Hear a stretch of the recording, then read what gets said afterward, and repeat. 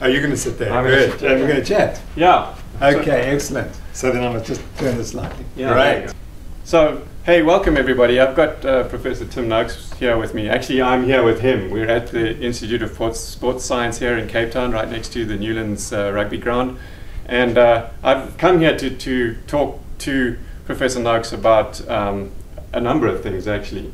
And the first thing that I'd like to talk about is the clinical trial that you're starting to set up into the effects of this carbohydrate restriction on diabetes and that. So I'd like you to tell us a whole lot more about how that's going and what your plans are for that. Sure. So Doug, I think the evidence now is that you can reverse or put into remission type 2 diabetes.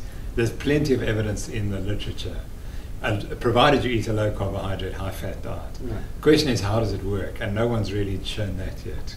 And so our goal is to take people who have type 2 diabetes, and initially we're going to look at people who have reversed their type 2 diabetes, and we're going to do a very small pilot study of about 4 or 5 of them, and we measure everything in their body in a detail that's never been done before. Because over the years when I was studying athletic performance and carbohydrate replacement and fat loading and so on, we developed the techniques to look at the whole body metabolism in a way that few labs in the world can do. And since then we've added a couple of other techniques. We can now look at liver glucose production, which is critical in diabetes, and we can also look at mitochondria in the muscle and see exactly what fuels they are burning. And so now we can combine all this and look at people with type 2 diabetes. So the first pilot group we're looking at is people who reverse their type 2 diabetes. Right. So we know that they don't have type 2 diabetes anymore, and we're going to see, are they normal? And then we're going to challenge them with carbohydrates over a few days and see if they actually reverse to the full-blown diabetic state again, as we suspect they will. So in other words, that they're okay coping with a very low carbohydrate diet, but once you reintroduce carbohydrates, they go bad again. Okay. So that's the first very original trial, just to get our feet wet, so to speak. And then we're taking 40 people with type 2 diabetes, and we randomize them to 4 different groups. And we're putting them on we're putting half of them on the low carbohydrate diet. And we will evaluate them in exactly the same way. We will measure everything in their body, how it functions, before they go on the trial. And then after 6 months or a year, we'll repeat the studies. And we will see how they compare to people who don't reverse the diabetes, who continue to eat the high carbohydrate diet, who continue to be treated in the conventional way. And we hope to be able to show that this is exactly what happens when you reverse your type 2 diabetes, or conversely, what happens when you are type 2 diabetic and you start to eat a high-fat, low-carbohydrate diet. Why does it work? Why does it reverse or put some people into remission, but others it can't? What's the problem with some people like myself who couldn't reverse their type 2 diabetes, who still need to take medication? But is your medication reduced from what you were taking before, or are you? My control is almost perfect. So now I've got an HbA1c of 5.5, which is, I'd like it to be 5, but it's 5.5, which for a diabetic is pretty good. Right. And so I take my metformin. But I've just this morning, and that's what's so exciting about being in this field, there's a young doctor in Cape Town who also has type 2 diabetes, and he decided that he needed to treat some other condition, and he suddenly discovered that his metformin and this other particular drug have dramatically improved his control, so he's got normal control. And he then went to the literature and found that these 2 drugs, which are prescription drugs, are known to interact, but no one uses them.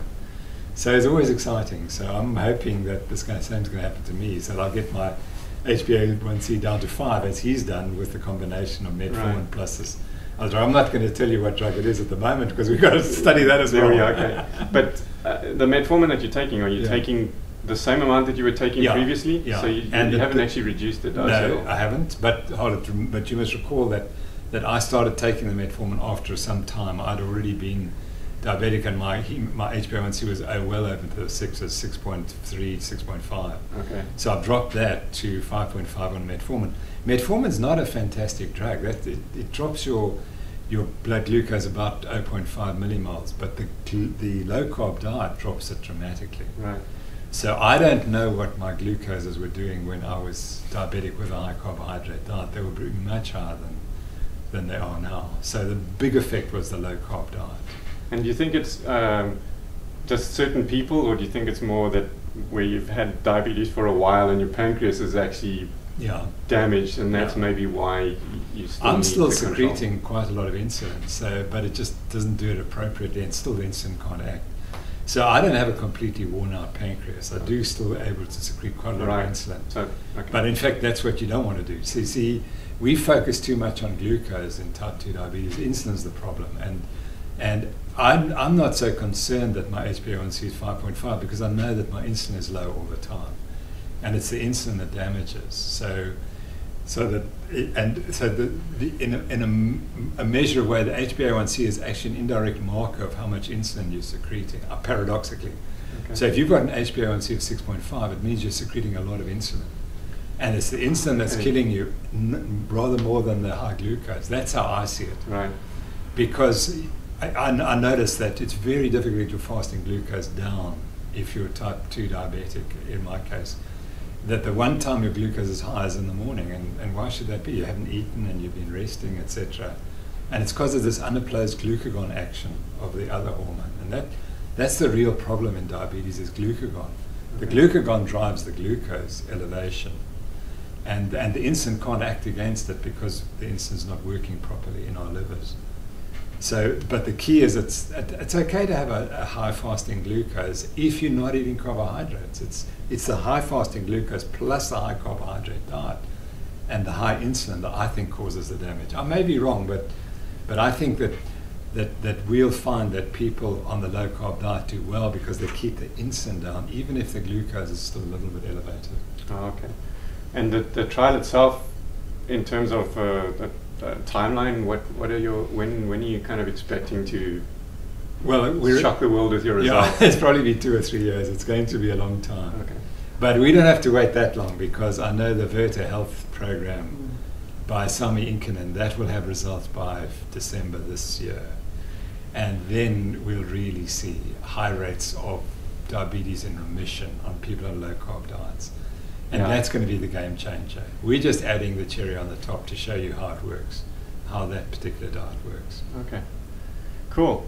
So the next thing that I wanted to talk to you about was your Eat Better South Africa program. I know when you first introduced this whole concept of banting, as they call it here in South Africa, the low carb, high fat diet, that you ran into a little bit of problem where people were saying that, oh, this is for the elitist, the rich people and whatever, and you decided to take it on and show that the poorer communities can quite easily do this as well. Correct. And so you tell us a little bit about these pilot programs. I know that the people from your foundation are going to take us around to one of the townships, Kailicha, when we finished here, and we're going to go and have a look at what they're doing there. But if you could just tell everyone what that program entails, it would be pretty cool. So when the Noakes Foundation started, our focus really was on the science. That's what we thought was important, to try to prove to people that there is science behind the low carbohydrate diet. And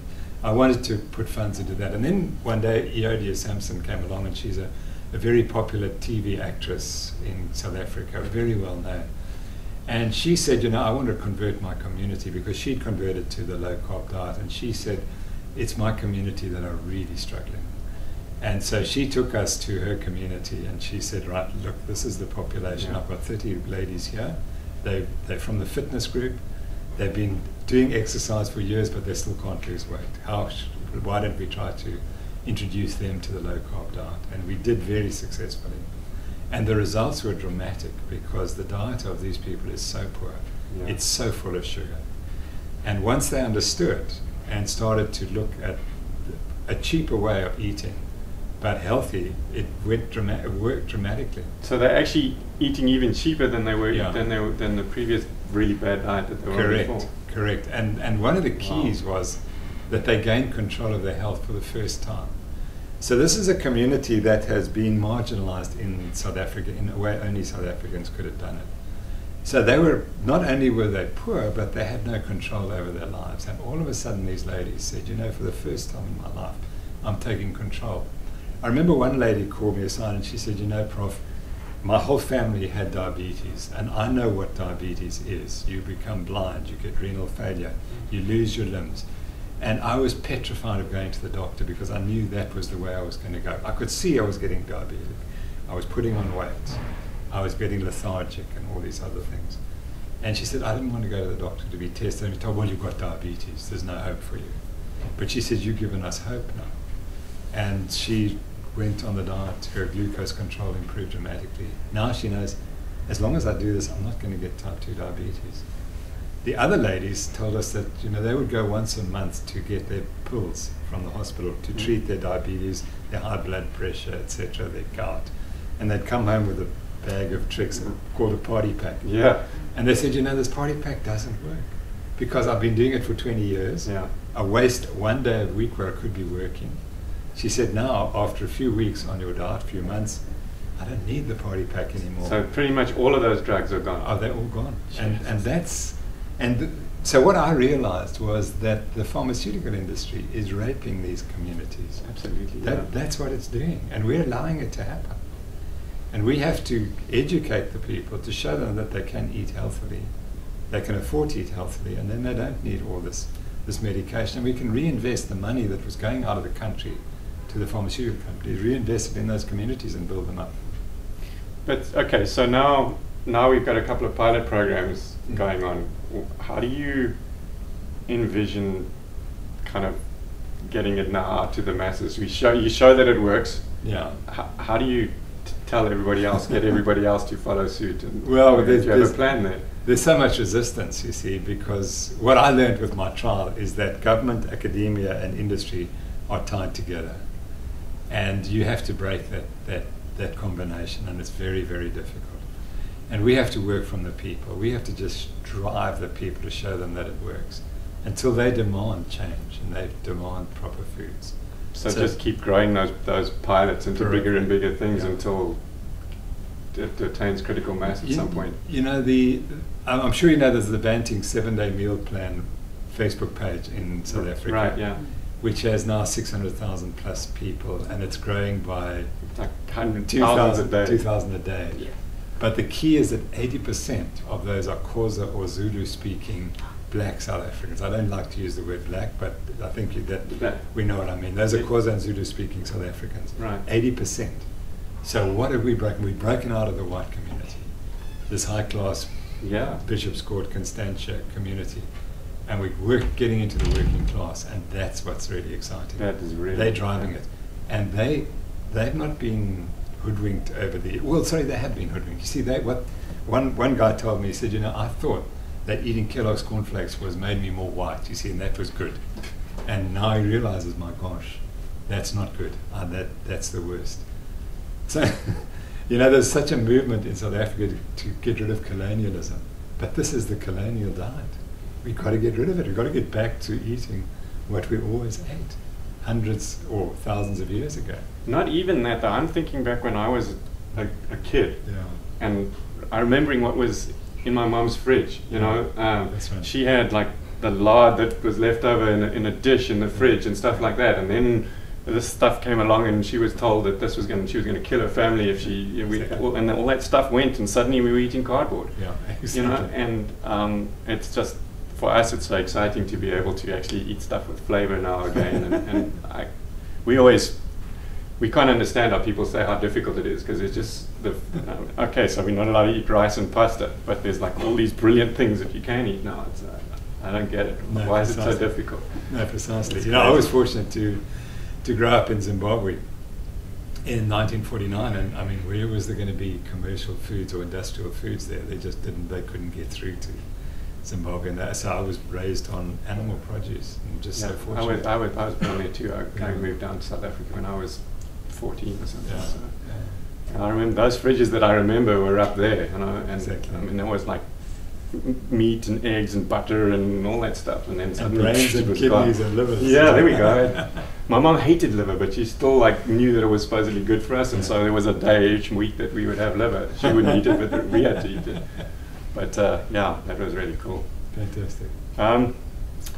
So maybe then let's move on to the endurance stuff. Yeah. So there's a lot of talk about fat adaptation. I know Jeff Farlick did that faster study, and he noticed that these well-adapted athletes were generating like 50% of their energy from fat and that. But it more seems than 50, well, more like 90%. right, but then yeah. so what's the difference between, because now I feel like they're oxidizing the fat at that Yeah. point. They're not actually keto adapted. Yeah. And I feel like there's a difference between being keto adapted and being like fat, not fat adapted, but more effective at burning fat, you know, because that's, you've trained to be like that. But you're not actually in ketosis and you're not keto adapted. And so what are your thoughts on that, first of all? Is there a difference? And well, let's start there first. Yeah, that's a really interesting question. Ketosis is a difficult state to get into, and I think that's probably one of the issues, that there may well be additional benefits to being on such an extreme diet that you are ketotic all the time. Mm-hmm. And when I'm talking about ketosis, all of us on a low-carb diet are running at a ketone levels of 0.6 millimoles per liter, somewhere around there. Right. But for most of us to get to 3 or 4 really takes a lot of effort. And you've got to cut the protein and you have to run a lot. I mean, I've got to run 2 hours a day to stay at 3 or 4 millimolar. Wow. And that's so that it's very difficult to sustain that. And I'm not sure it's all that necessary. And ketone bodies have additional advantages, no question, for metabolic health. Right. But I'm not sure that they're necessarily for performance. Okay. And I think that they probably work in the brain more than anything else, because the actual actions in the muscle would seem to suggest they're not that good, because they inhibit fat oxidation and so on in the muscle, which is not quite what you'd want. Right. So there's this paradox which hasn't yet been resolved. So let's get back to the point. To me, there's no debate. The majority of athletes are recreational athletes. That's 99% of athletes. Mm-hmm. They will do better on a low carbohydrate, high fat diet for their health and for their performance. For the elite athletes, the tiny percentage, there are some of them who will do best on very high carbohydrate diets, and there's some who will do best on a high fat diet with carbohydrate supplementation. When they're racing. So, because I know there's a Facebook group called Keto Adapted Cyclist. I don't know if you follow them. That guys are really passionate about this, but they're all doing these N=1 type experiments on themselves and trying. Some of them are experimenting with UCAN. Some of them are experimenting with other types of. So they basically train LCHF and then introduce some carbohydrates. I get nervous that you know, this thing about kicking you out of ketosis. So you eat you have a bad night and you eat a bunch of carbs, and the next day your ketone levels are much lower and all of that. So if you're going to do like add some carbohydrates into your diet the night before the race or something, I feel like suddenly your metabolism is completely different now that when you get up and start your race, than all this time that you've been training in a different metabolic state almost. Exactly. So, well, we've just completed a study on a guy who came to us, and he wanted to know when should he take carbohydrates. And he raced, we had him do in the laboratory 20k time trials up to 100k time trials. And it was very, very clear the carbohydrates worked for the 20ks and that adverse effect the 100ks. And they changed his metabolism. Just a little carbohydrate ingested before and during inhibited fat oxidation, and his fat oxidation came down substantially. And our conclusion is that the carbohydrates work in the 20k, but it can't be metabolic, it has to be brain effect. So that's where probably the carbohydrates are working. They're actually stimulating the brain. But then they have a negative component, is that they inhibit fat oxidation. Right. So where event is you just want fat oxidation, like an Ironman triathlon, I can't understand why you would want to take in the carbs, except for the brain stimulating effect.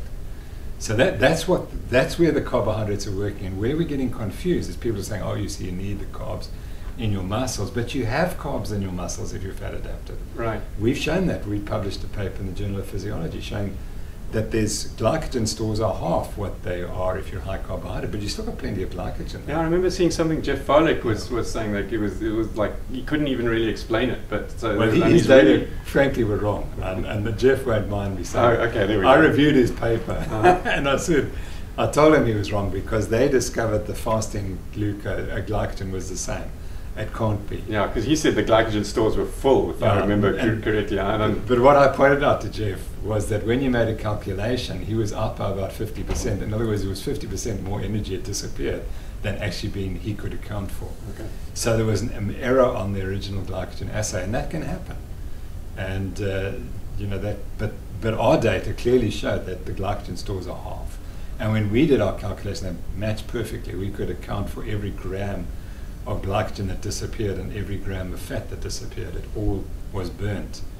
There wasn't this missing gap. So Jeff came up with some explanation about where this missing energy had gone to. Okay. But I don't think that's true. So I think that time will show that your muscle glycogen stores are about half, but they are there, and you can use them when you need them. So let's go back to our guy doing a 20K time trial. He's got plenty of glycogen. Why does he need sugar? For a brain effect. Okay. And that in terms of just giving you the motivation to keep racing when you feel like you're dying, that's where augmenting that. Yeah. Now the ketones may also work in the same way, and in fact we're going to try to test that. Okay, so now that kind of leads me to, because we've got Jeff and Steve Finney, Gary Taubes is going to be at this event, and I'd love to sit down and talk with them about, okay, well, where's the next real trial or next study? What are we going to try and show now? Because it's all of this stuff is so new. I wish that we'd been studying this back when I was running Comrades 25 years ago, and then we could have benefited from what they're learning. Well, what I'd like to do is to take people who are highly carb adapted and convert them and see what happens. Like take the Kenyans and put them on a high fat diet and see if they run faster. Because the presumption is that they won't. Right. But you see, that's the one point. But the second question is the athletes who feed back to me who are involved in competitions every week, not once a year like running the Comrades. Right. We're playing a rugby match or a football game every weekend. They benefit because they recover more quickly and they have fewer injuries and the insulin resistance goes up and the diet quality improves dramatically. We just converted an Ironman triathlete who came fourth in the South African competition in his best time ever. Interestingly, he said it took me 12 weeks, but for the first 12 weeks I struggled. And then suddenly I converted, and 4 weeks later he did his best time. And he finished the course, the marathon, he ran at 2:47, which is pretty good. It was his best time by 4 minutes, and he's a really good athlete. Does an 8-hour Ironman, which says he's a pretty good athlete. Yeah, pretty good, and he said it's just dramatic. But he showed me his diet before he changed, and it was full of rubbish. You know, the Cokes and the chips and the chocolates. Yeah. And they think that you can get away with it. You can't get away with it. It's not even a matter of thinking you're getting away with it. You actually, because that's what I used to eat before I started doing this, and it's like I thought that this was helping me. So it wasn't like I was thinking, okay, well I can get away with it because I run. And I thought this is helping me to do better. Exactly. And that, I mean, Pam will attest to this. We work with a running club to help them train for the Rock and Roll Marathon in San Diego, and they are the hardest people to convert. Yeah. The runners are so brainwashed about the fact that you have to have carbs or you can't perform. And to try and find people, like you're saying, to do this study and to believe that it's worth trying, that's Gatorade has hard done sell. a brilliant job. Gatorade and Powerade and all those people, they've done a magnificent job. Yeah. And so that's the problem. And it's just so sad that people don't understand. You can't abuse your body with all that carbohydrate. We're just not designed for it. So those would be some of the studies I'd like to do. The one would be to study people doing regular competition and see if they convert. Do they play more? Are they less injured? That's what people will find. And it's really interesting. I work with one of the leading rugby players in the world, David Pocock, who's from the Wallabies, and he was a former captain. And he says, I deal with these other large guys on the team who eat the carbs. And he says every day the coach and the manager, the fitness consultant comes out and chases these poor guys. And because they're fat, you see, they've got to lose weight. Yeah. And he said, but if only they'd learn, they'd just have to change their diet. They wouldn't have to do all that extra exercise, which isn't helping them anyway. Yeah. Okay, so that leads me on to, so when I first got introduced to this,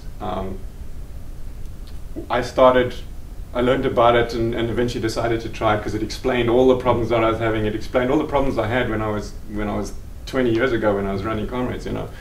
So we started doing the diet, but I'd never heard of banting. I mean, you know, you were my hero. The law of running was my Bible, and but then I'd moved to San Diego and I'd kind of lost touch with what was going on in South Africa, and I hadn't heard about your transformation and banting or any of that stuff, and so then we started doing it and started seeing these dramatic results. And the one day I was talking on the phone to my mom. One Sunday we were calling her, and it was finally kind of fessed up that we were doing this like 3 or 4 months down the line. And we started telling her about it, all excited now because, you know, we were seeing such good results. And she says, "Oh, that sounds like the Tim Noakes diet." And I said, "What?" So like we run and fetch a laptop while we're still talking to her, you know, and like looking it up, and I learned all about this. And it suddenly made the whole thing it gave it a whole lot more significance to me. And then I saw make the point that I changed because of Jeff Vowler's Yes, book, I remember your story that it was Jeff and Steve's Finney that book. And Eric Westman. Yeah. It was their book that converted me. So a huge thank you to them for saving my life. Yeah. And then for converting South Africa to this way. They're accountable. There we go. They're all going to be at our event in August as well. So then I saw that video that you made where you were tearing those pages out of that book that was my Bible, right? So the question I really was going to say is, all right, now we're going to go and run this race fat adapted. We eat completely differently. We don't do carbs anymore. So what are your 3 days before the event look like now in terms of what should you be eating for the average guy, not for these guys that are maybe going to introduce a bit of carbs or something into their race plan. For the average guy who's completely keto, fat adapted, and he's going to run that way, what should he do in terms of his nutrition for the 3 days before the race, now that he's not carb loading? Yeah, well, I would hope that he has been training or she has been training and not eating any carbs when they're training, so that they were going. Yeah, assuming that's the case, right? Just go the same, and if they get hungry on the race, have a stop and have a meal. I mean, I'm being facetious now, but if you're going to run for 8 hours, you've missed a meal, so stop and have a meal. I can remember, obviously, as you do, remember running Comrades and running past where they were braaiing boerewors. They were barbecuing boerewors or sausage on the side of the road, and always wanting to stop, even though I was running all the time. The smell was like the smell was amazing, yeah. And I couldn't understand. But how can I be appealing? That can be appealing to me, yeah, when I know it's carbs I need, and I've never. But it wasn't got that you just didn't know that. Yeah. Right? And then Bruce Fordyce used to tell me that when he finished, he'd always reward himself with a steak at the end of the Comrades. That's what I used to do. Yeah. First thing would go to the nearest steakhouse after the race and go and grab a steak. Yeah. Yeah. Just a pity we didn't understand it. I must tell you, that Bruce Fordyce converted. Yeah, no, I've seen that stuff. I heard he ran 2 oceans he was bragging that he just ran it on water. That's right. Which is one of the things that made me want to ask you about that. What's your thoughts on this adding carbs in for racing? Because Bruce is saying, like, I run on water now. Yeah. So. No, that you don't need it, except for the mental stimulation if you get bored or something. But metabolically, it will inhibit fat oxidation to a limited extent. Right. So that's the negative side, but the positive side is that it does give you a mental lift. Okay. But then that's the addiction, you see. So what happens when we run the 2 oceans? We come across the line, and what do they offer you? Sugar-loaded drink. Yeah, and that just kicks off the addiction again, and that's what they want us to do. Okay, so there's a couple of other things. One was something about malaria, and the other thing was Pam talks about something that you said that really influenced us to do what we do now, and I can't do it justice, so I would like to get her to actually tell that story, and then she has a question for you about something that she's read about malaria. So sure. I think that's switching. Yeah. Okay. Wow. So let me just start by telling you what a privilege and an honor it is to be here with you today. It's so exciting to us because we've been so inspired. Thank you. Thank you, Pam. Doug's told a story about not knowing what low carb, high fat diet was, what a ketone was, what a ketogenic diet was, and had studied it over the summer, got into the fall, had that conversation with his mom. Then he started researching more and looking up what your work was and your videos and things, and saw more of the low carbs down under and the low carb South Africa conferences, and watched Serial Killers the movie. Now at the end, I think it was the first one. Yes, that was with Donald. That's why I tore out the pages. Yes, and then at the end, you said, "We're changing the way the world eats, one meal at a time." And I just felt so inspired, like I want to be a part of what can we do to help that. We were already, you know, telling our friends and our family all the differences that we saw, what we'd learned about how it can make people healthier. But it's such a 1% conversation of who will, you know, who's listening to how can we make changes. So we had maybe a year, some previous conference planning experience, and we also wanted to touch our friends and family, so the community and our friends and family.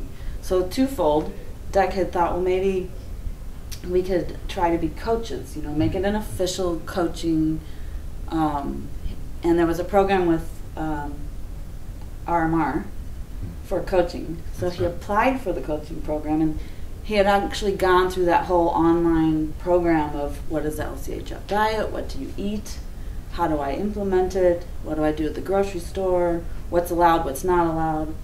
And after he applied for the coaching program, they said, sorry, we've got everybody that we're doing the initial time, and maybe in the background they were saying, since you're international and in the States, we're not quite ready for that. So Doug and I said, and mostly Doug said, well, I'm going to create something myself from scratch, an online program to teach people. Because he's already been trying to teach a few people in our running club and our friends and family, and telling them how it had affected us. And built from scratch, coaching program to say all of the things, all of the above. How do you start? What do you eat? What do you not eat? What does it do? How do you implement it? You know, all the ease of grocery shopping and the brilliance of the food. Little bits of what are the recipes, you know, that's can go into a lot of work. But started that, and then at the same time, Doug had just turned 50, knew that he had lost 35 pounds. Easily, you know, men do it much easier than women do. I was up 15 pounds off. And had a conversation of, you know, what else can we do to help, and how have we been inspired, and how we've been inspired by the work that we read from Jeff Follick and Steve Finney, and the You're Against the Grains article, and Grain Brain from David Perlmutter, and all of the above. Since we have some conference planning experience in our head that we've just been doing over the last few years, maybe we could invite everybody to come to San Diego, and we could host them, and they could have a platform to continue to teach live in person to an audience. And we found, we just started it. We just decided overnight that we were just going to write to a few people and see if they would come. And more people said yes. And then every time we spoke to someone, they said, you need to speak to someone else and invite them. And they said, okay, we'll come as well. And then people started buying tickets. So, you know, we posted it and said, okay, we've had these people agree to come. We're going to plan the conferences. Please come and join the community and hear them speak. And we found that the first one was completely amazing. It far exceeded our expectations of how it was received. Building the community, but people wrote to us and said, I feel like the rock stars that I've been watching online are coming to town. But not only because they're rock stars to the people, because they've changed their lives. And you probably hear people write to you every day, like you said to Jeff and Steve Finney about how they changed your life. It makes such a difference to people, because their medical doctor is telling them one thing, like the community you were just speaking about, who year after year after year, they continue to eat one way with the carbohydrates and then take the medicine, and they're still sick. So everybody is just so appreciative of the work. And the hotel staff at the places that we've gone, we've done 2 now, one in the east coast of the United States in Florida and one on the west coast in San Diego. And the hotel says, your group is so fun and so easy to work with. I said, that's because eating high fat and low carbs and getting healthy makes people happy. That's so true. They said, we can't tell you, we've worked with so many groups, and your group is just so... Fantastic. It's interesting. It's an interesting observation. Yeah. Yes. Very interesting. They were so appreciative of, All the especially groups when... I've ever had, I reckon, by far the best group. Yeah. And, You know, they provided yeah. a really wonderful meal, low carb. We worked very closely with the chefs to do meat and veg and cream and no sugar and low fruit, you know, maybe some berries, lovely whipped cream dessert with berries, no sugar. You don't need it. Maybe a tiny bit of sweetener. That's another conversation about, you know, the artificial sweeteners, how they affect people. But and they were just so amazed that everybody was so happy. And, you know, if you have cream for your coffee and no sugar and no muffins, but other things, that we're all very happy knowing that that's going to improve our health, but we also enjoy what we're eating. So anyway, we just wanted to tell you how much you've inspired us as two people on the ground to figure out what we could do to help the movement and build community and help the health globally of everybody. Well, thank you very much. I really appreciate that. And I know my wife will also appreciate that, because we've been through tough times in the last 3 years. And it really makes it worthwhile when you realize how many people are being affected in a positive way. No, so thank you for that. Yes, and our thoughts and all of our prayers are with you all the time through all this. And it must be really hard for you being in the spotlight and having all that discussion come at you and not seeing how much you're truly helping, because you're getting the negative bombardment. But there are so many people who are so appreciative, and it is helping. So as the word gets out of how beneficial changing diet is for so many different areas of health and chronic illness that are, I mean, the autoimmune disease and the growth of cancer more prominent, it's just going to continue to hopefully change that. No, indeed, and I think, you know, the only reason we've survived all of this is because of the public support. And if there hadn't been that public support, it would have been extremely difficult. And I think that's why this movement will win in the end, because the public are just taking it forward, and you can't suppress it any longer. It's gone beyond anything. The trial against me was to try and suppress all doctors from exposing these ideas on social media. That was the goal. They wanted to make every doctor so scared that he would not say anything, or she would not say anything on social media that might be slightly contentious. And they hoped to shut me up and shut down social media. But they failed. And it's not going to work. It's not going to work. And it's just, they tried to put the stake in the ground, and it just gets thrown out. And they're not going to stop. And a lot of doctors, in there again. A lot of doctors have kept their heads below the parapet, but they now are practicing this way. And we just have to, that's another area we need to work on, is educating doctors and allowing them to feel confident with prescribing this diet. Yeah, so that's another point. Dr. Jeff Gerber has been a phenomenal help in planning our conference and working behind the scenes to make it available for the continuing medical education credits to be available to healthcare practitioners and doctors who come mostly from the states. They're probably going to be able to use those approved prescribed credits for their continuing medical education requirements for their licensing, but they can come and learn from the experts and then receive, so an added incentive is that they're going to receive those credits towards their licensing. But to hear the evidence-based science behind why would they and why can they be safe prescribing diet and lifestyle change. You don't have to prescribe food, good food, right? It's not a prescription. So to have anybody be against telling somebody to eat better and eat healthier because it goes against the grains against the right of the the healthy grains, where people just aren't tolerating them because they've had so much sugar. So I had a lovely letter from a South African doctor recently, and he told me that he's from Johannesburg, he works in a practice with 13 other doctors. He said he's the only one prescribing the Banting diet. He says he's got the most patients. He sees 30 or 40 patients a day, and he just hasn't got time to accommodate all of them. And that indicates, he said, this is the change. And eventually the other 13 are going to look at him and say, why are all the patients coming to see you, not me? Yes. And they'll suddenly learn, actually, it's because he's doing something positive for their health. Yes, yes. That reminds me, last week we went to a paleo conference in Austin, Texas. Yes. We know a lot of the paleo community is cutting sugars and most grains and carbohydrates and leading with a much healthier diet. They still allow a bit of the natural sweeteners, which if you're carbohydrate intolerant, we're learning that that's not going to be beneficial because the insulin levels are still going to be going up. But we went to share that, and our conversation invite them to come to the Low Carb USA conferences to hear more of the science. But there was a number of people who said, I tried to just do paleo, eat the natural sweeteners and some of the healthy carbohydrates like the sweet potatoes, and I still wasn't able to address my autoimmune issues.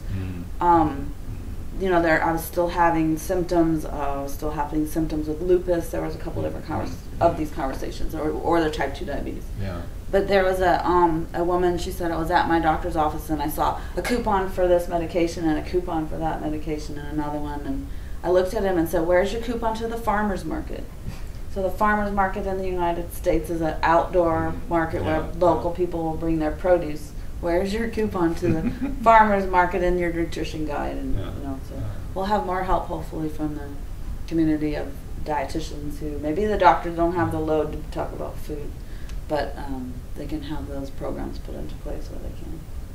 So just to change a little bit from that, that's going to hopefully continue to grow and be more of a resource for people. But I just also, while we were here, I wanted to ask you, because last year, all of the articles that come up about LCHF cutting carbohydrates, I came across an article about malaria, which is a big problem here in Africa. It's not such a big problem in the States, but, but for visiting. But I was wondering what your thoughts were on the conversation that I read. It was an article about showing that the malaria, is it a virus? Is malaria a virus? No, it's a protozoa. It's a protozoa. That a low carbohydrate diet didn't allow it to continue to grow, and the symptoms were almost gone away on a low carb diet. That's fascinating, but I'll just extend that. You know that tuberculosis, which is the other big killer in South Africa, didn't exist in traditional populations eating their traditional foods.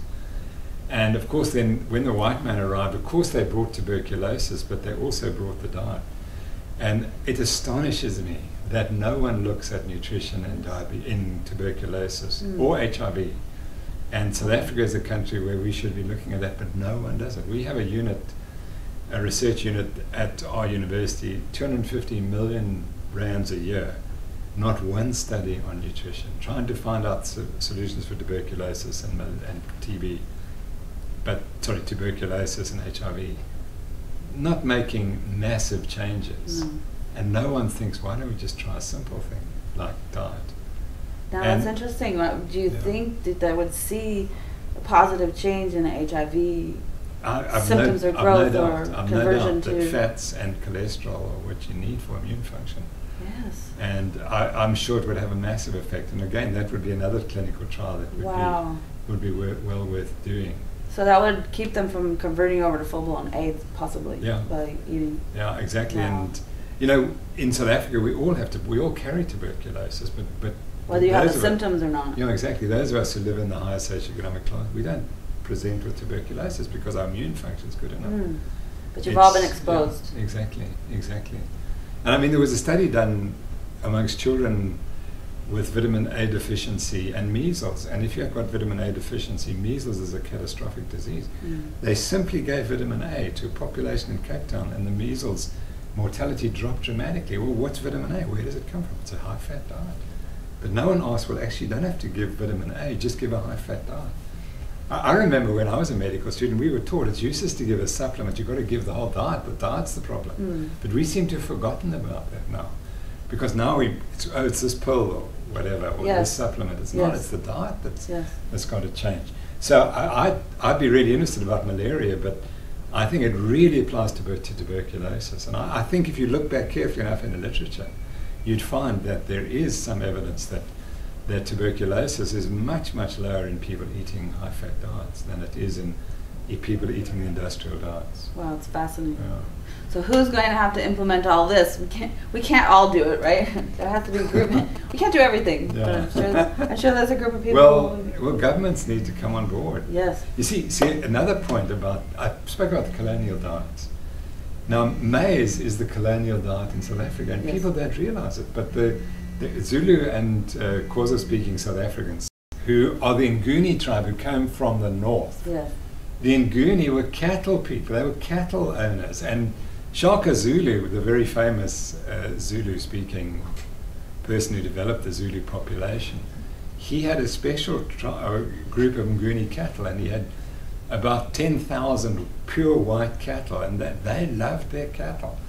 And the white man came along and exterminated all the cattle, as they did for the bison in North America. Oh, that's such a shame. And that was ethnic cleansing of the worst. And then what happened? So we started to eat maize. We replaced meat with maize. Only in 1910, 1920 in this country. So maize is now the staple food, and no one will understand it's actually a colonial product. We brought it in from South America, and it was the white man's choice to force it on our people. Yes, and it's barely been a century of Exactly. and that extreme change from what people had been doing for centuries before. And I was listening to Leary Keith last night. She's the lady who was a vegan for 20 years, destroyed her health, and then she's written a book called The Vegetarian Myth. And she said that you look at all corn-based populations, in South America there were many based on corn. They all collapsed ultimately because their health collapsed, and then the soil collapsed. And we won't address it. The only way we can improve the health of South Africans is to put cattle back on the menu and save the soil and stop tilling the soil and growing maize. Return it to cattle and as it was, and turn North America back to bison as it was, and then we'll solve the problems. That's one of the key issues, because ultimately the soil fails and then the civilization fails. Yeah. So we're talking about saving the future civilizations, not just our current health problems here. That's a giant conversation. Yeah. That's actually pretty profound. It is. It's frightening to understand that civilization is doomed as long as we keep eating cereals and grains, because it destroys the land, and eventually the land is finished. And coming from a culture who right now is thinking that we're all doing the best that we know from the information that we've had, and feeling many people were starting to get really confident in where we were going, but then you really look at the health issues and what you're talking about, agriculture. Okay. All right, that's a very profound statement of what we need to work on. So that's it. Yeah, Excellent. we really want to thank you Sure. for your time that you spent with us. We've had a fantastic time here in Cape Town visiting. It gave us a really good reason to come to Cape Town, because last time I was here in South Africa, we were just in Johannesburg, and up where Doug's parents live in Natal. Yeah. We had a beautiful time touring. And one last thing, we actually had a chance to go to Constantia. I guess it's not the Constantia Inn anymore, it's La Prada. So I want to know who had the power and or maybe who I can't think of the word, inspired the folks there to create the menu that had all the LCHF options on the menu. I kept envisioning Prof sitting at the table there and being able to order all his LCHF food. I think it was just the people of Cape Town demanded it. Yes, which is going to be what we have to do to get our restaurants to change. We're really hoping in the U.S. we'll have more options. You see the vegan and the gluten-free and exactly. sometimes paleo options. Yeah. So to have LCHF on the menu is something that we're really hopeful to see, because we always tweaking the menu options that's going out, and I think that's what people find hardest. What are we going to eat when we go out? We love to cook at home now, but to make it easier, join other people and be social, just be able to eat out. So to have the cauliflower mash on the on the menu, and to have it highlighted that there's a dessert that's LCHF, that you don't have to worry is there sugar in it, or what kind of dairy are they using, or if they're using the high-fat dairy or butter. It gives you confidence, and it's pleasurable. So yeah, that's beautiful. Fantastic. Anyway, thank you so very much. Thank you. For your time. Thanks, man. Yeah.